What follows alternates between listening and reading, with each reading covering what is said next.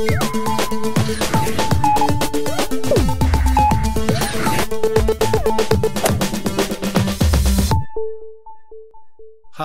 I'm Kenny Joya.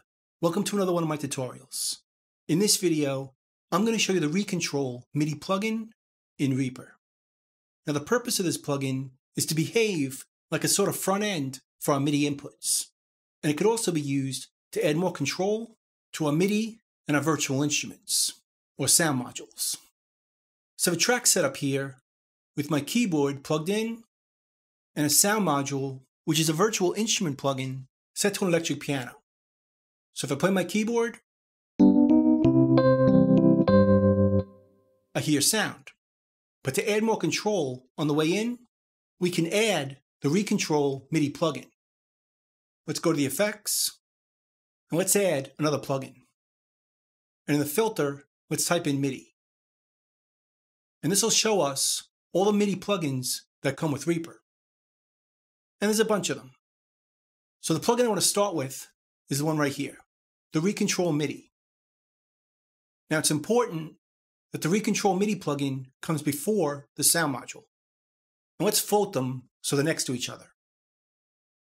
So from here, we can adjust some variables. Let's start off with the MIDI channel. If you don't know how to change it on your MIDI controller, you can change it right here. Now in most situations, we can leave it on all, but if you want to change it to a specific channel, we can just change it right here. And then next, we have all notes off, which is kind of like a panic button for MIDI. So if your MIDI gets stuck like this,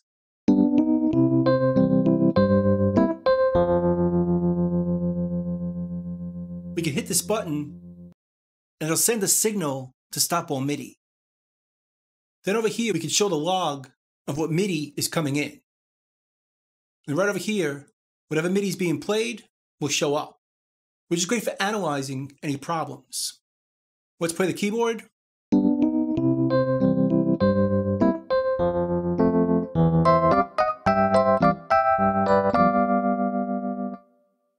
And all the notes show up, and the controller information right here. But we could hide it right here to make it smaller. Then over here we have Bank Program Select. So we can change our presets right from this plugin. So let's select it here. And let's load a file from our presets. Now the one that comes with Reaper is just a general MIDI file. Right here. But you could duplicate it and create your own using a text editor based on the presets of your sound modules. I created a custom one here. Let's use this one, the general MIDI one. And under Program, we can change our presets. They may not line up with this sound module, but you can always customize it later. So we're starting with this. We can change it here, and the changes happen on the sound module.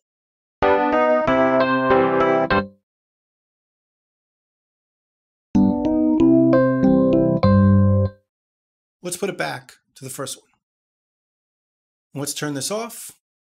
Then down over here, we could transpose. So if you want to play the song in a different key, we could transpose it right here. Let's go up 2 semitones. Or we can go down an octave.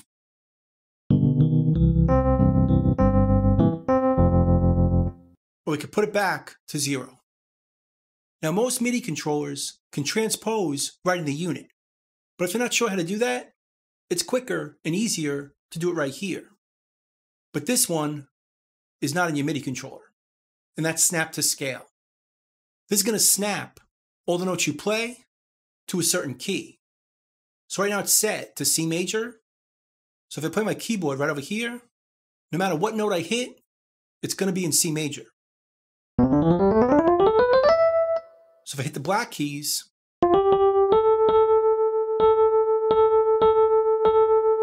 they actually repeat the note next to them, so that no matter what, it's always C major. So if I play this song, which happens to be in C major, it shouldn't really change much, although there are accidentals in this piece, as you'll hear.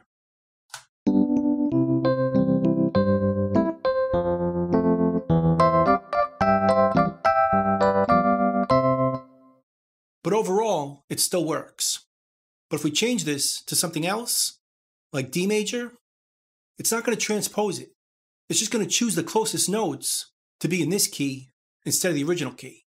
So let's play the same piece and let's hear the difference.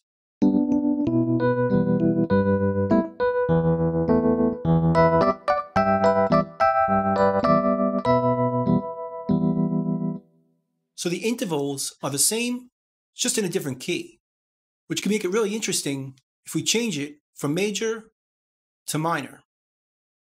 Let's go back to C and check out how this sounds.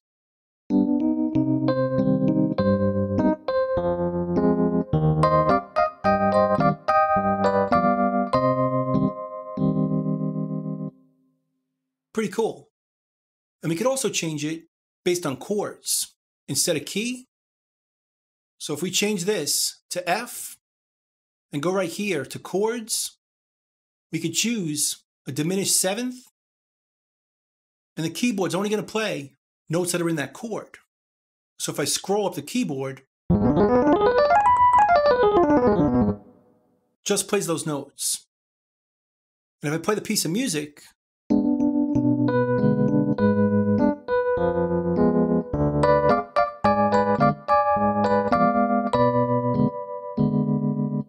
it just plays the notes that are in that chord. So it's kind of fun to play around with. Let's put this back to C major, and let's turn it off. Now down over here, we have control changes, or continuous controller information. If we turn this on or enable it, we can adjust any MIDI continuous controller information that we want. Like the first one is volume. And again, this is MIDI volume, not the volume on our track. So if we adjust it right here, it gets louder and lower. We can do the same thing for pan.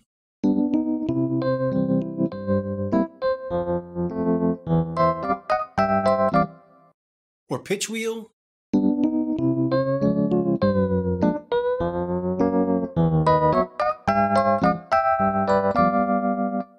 Or any controller that we want.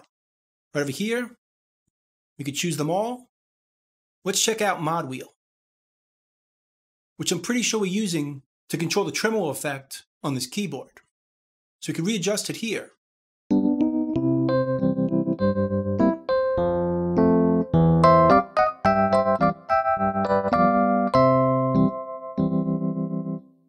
And where this gets really powerful is we can automate it. So we can click this one right here, go to parameters, and show track envelope. And it creates an envelope down here where we can record or automate that information. So let's try that. Let's record a piece, and let's move the mod wheel as we're recording it. Now just so you know, we can also control this from knobs and faders on a MIDI controller. Just click on it, go up here to learn, hit the controller you want, and then hit OK.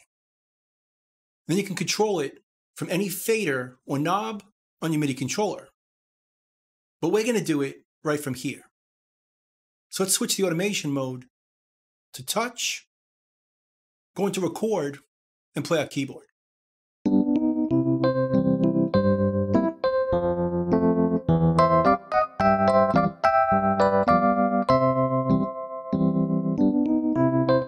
And it recorded on MIDI, along with the controller change we were adjusting with that fader.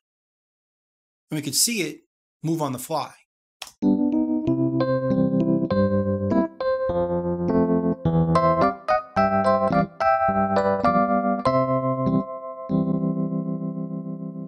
And we could also choose it here and use parameter modulation to modulate it. We won't get into that now. Now I want to show you another plugin. Let's clear this one, and instead, let's add the MIDI tool version 2. And this is very similar, but it has a few different variables or parameters that we can change instead. Again, we can change the input channel, or leave it on any. We can change the note minimum or maximum, That's going to adjust what notes we can play up the keyboard. And we can also change the input velocity, minimum, and maximum. So watch what happens if we bring the maximum down.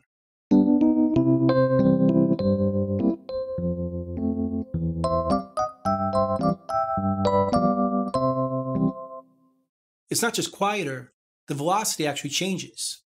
So that affects how the instrument sounds. It sounds like it was played a little softer.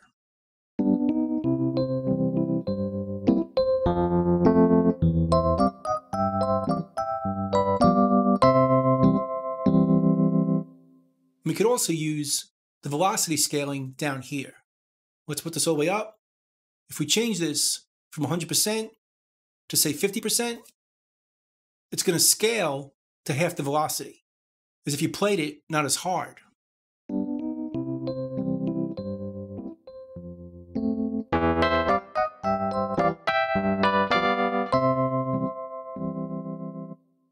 And if you go above 100, it sounds like you played it harder.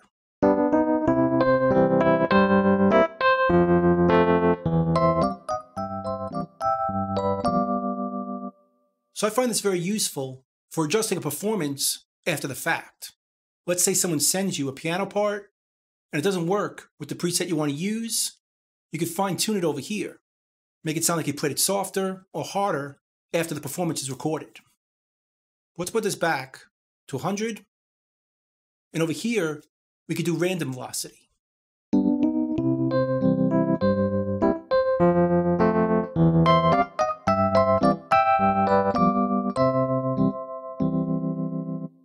Which is pretty useful if you have a performance with no dynamics.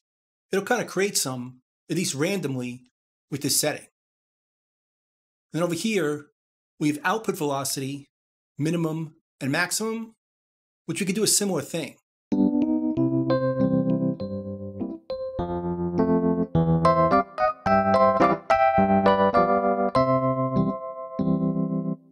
And then again, we could transpose up a bit, or down.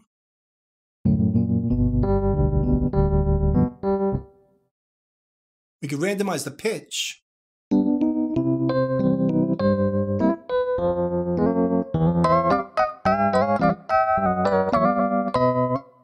Which changes the pitch after it's hit.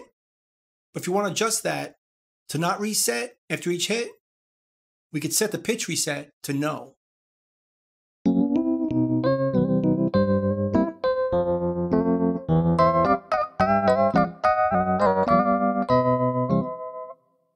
Pretty cool. Let's put this back. And then down over here, we could change the output channel. So for instance, if the sound coming in on channel 3, you want it to go out to 10, you can do it right here. And then finally, we can adjust the controller routing from original to destination or both. Now, the way this plugin is set up on the track, it's not going to affect what's recorded to the track. In other words, if we transpose it down an octave, it's still going to record it to the track the way it's played, because this plugin is happening after the recording. But if you want the opposite, and many times you will, we should put these plugins on the input effects over here. So let's do that. But let's do it with the other plugin. But this time let's put it over here. So I'm going to hold that Alt on the PC or Option on the Mac to move it and just drag it over to the input effects. So now this plugin is on the input effects, which means it's going to get recorded on the track. So if we transpose it or change the MIDI volume or the pan, that's all going to get recorded on the track. Let me give you an example. Let's say we wanted to ride this volume while we're recording it. So we can record it right down over here, but watch what happens. Then I can move the volume knob as it's being recorded, and that data is getting recorded with the MIDI.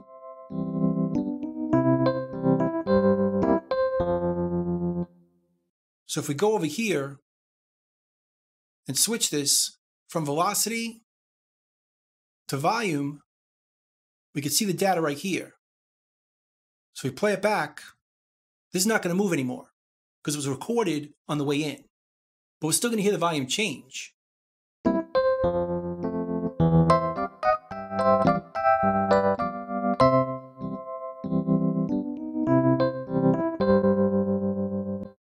So it's a great way of recording continuous controller information during the performance or even afterwards by putting these MIDI plugins on the input effects.